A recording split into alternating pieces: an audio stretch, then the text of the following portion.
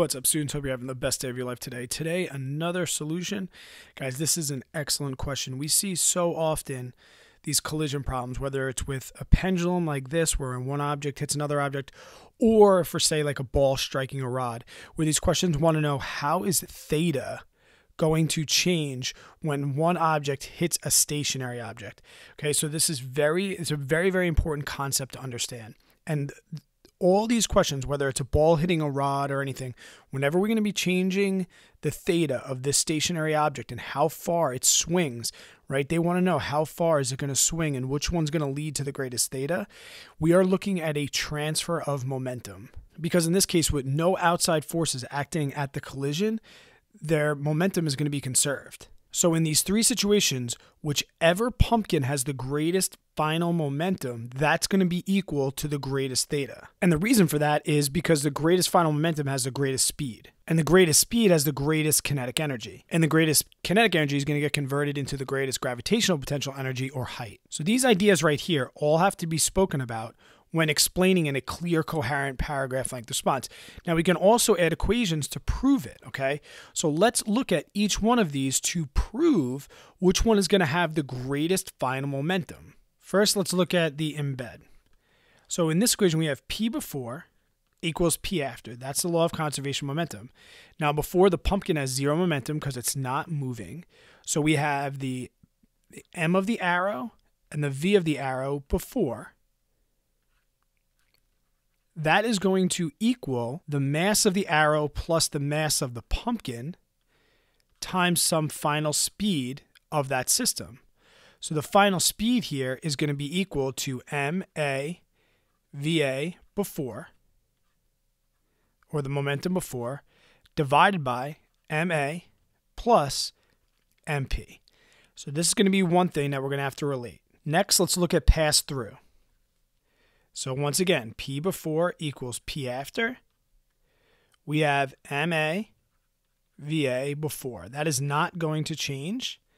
But now it's going to pass through, and we're going to have the mass of the arrow, velocity of the arrow after, plus the mass of the pumpkin, velocity of pumpkin. So now the final velocity of the pumpkin after is going to be equal to MA VA minus MA VA after, so this would be final, this would be initial, divided by the mass of the pumpkin.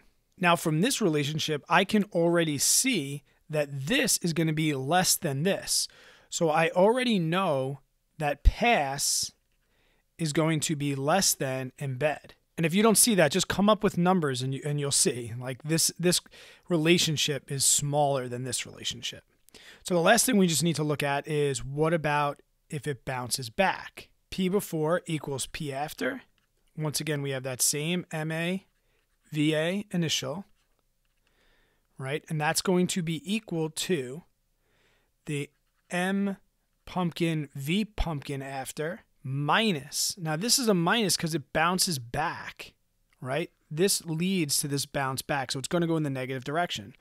So we have the M of the arrow, V of the arrow, final. So now we see that the final velocity of the pumpkin is equal to MA VA initial plus MA VA final divided by M of the pumpkin final. And we see that with this sum, this is going to be the greatest. And that makes sense. The arrow is going to go through the greatest change in momentum. And the momentum gained by the pumpkin, it has to be equal to the change in momentum of the arrow.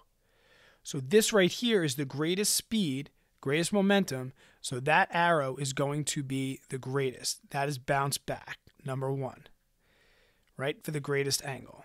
And we knew that pass was greater than, we knew that pass was less than embed. So if we look at the embed right here, we see once again, this is greater than this. So embed is going to be the second.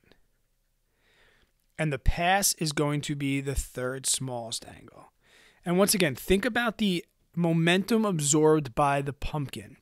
When the arrow hits it, it bounces back. Greatest change in momentum is going to be the greatest momentum given to the pumpkin. When it gets embedded, the mass of the pumpkin and the mass of the arrow need to absorb all the energy, which is going to be transferred into some speed. But when it passes through, the pumpkin, yes, is going to take some momentum, but we need some momentum left for the arrow to pass through and continue to travel. Guys, this is a very, very common theory and something you understand. Like, we know when we have a rod, the same thing. When a ball strikes a rod, this rod is going to go the furthest displacement theta when the ball bounces back. Hope that helps, guys. If you have any questions about it, leave them in the comments below. Hope you have a great day.